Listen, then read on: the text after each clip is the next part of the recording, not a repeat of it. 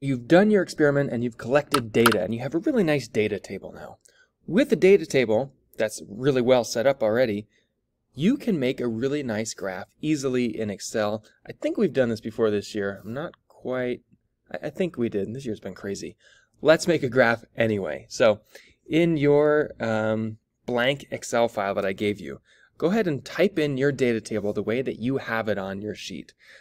Or you can make it look like this one. Most students collected data every 5 minutes. If you're an online student, we collected it only every 15 minutes and just twice, so yours would say like 15 minutes here, 30 minutes here, and these would be blank. You can type this anywhere. It doesn't really matter where you start. Then your variables, and you can slide these over, are on your independent variable is on the left side. So this is just an example of a group that may have changed the temperature of the water. You may have changed the amount of yeast, so you could put those things here. You may have changed the type of sugar. And in my online class, we had 6 different things, so you would add 3 more down here with the different types of sugar that we used. However you did it, type it in the way that your group did it. Then, from here, Excel is a really nice way to just make a quick graph. And the reason we make graphs in science is because humans are very visual. Instead of reading all of these numbers, it's just way easier to see a bunch of lines or bars to quickly compare things.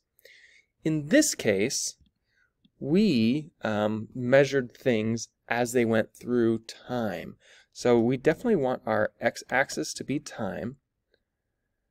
Let's see, I think I have some fake data for here. No, I thought I had some fake data.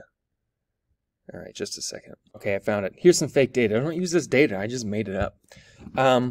So we were talking about we want the x-axis to be time, and then we want the y-axis, wait, I'm backwards. The y-axis to be how big the balloon is, or how much CO2 is being produced in whatever situation you have.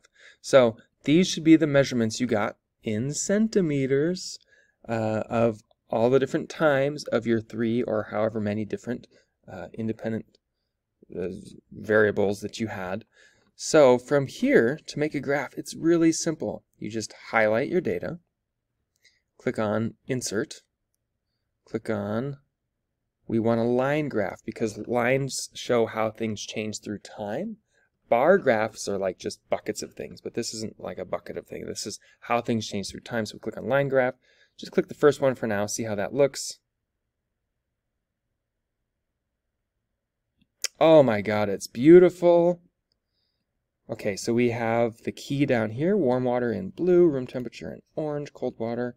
And then from here, we can see trends a little bit easier, or actually a lot easier, than reading numbers. And this is why we make graphs. You can change this chart title if you'd like. And then from here, hit Control-C, or you can right-click and hit copy. I'd like for you to bring this over into our PowerPoint that we've been working on the last couple days. So right after slide 4, your data, hit the button that says New Slide, and let's see, it doesn't matter, blank, actually blank is fine. Add a slide, it's a blank slide, and then Control-V or paste into, oh, and there's some nice design ideas. Oh, it's beautiful. That way you'll have your data table and then your graph here. From here, it's probably a little easier to come up with some conclusions because you can see the trends of how things changed through time. So go ahead and answer, if you haven't already, the questions in slides 6 and 7. And that's it. Let me know if you have questions.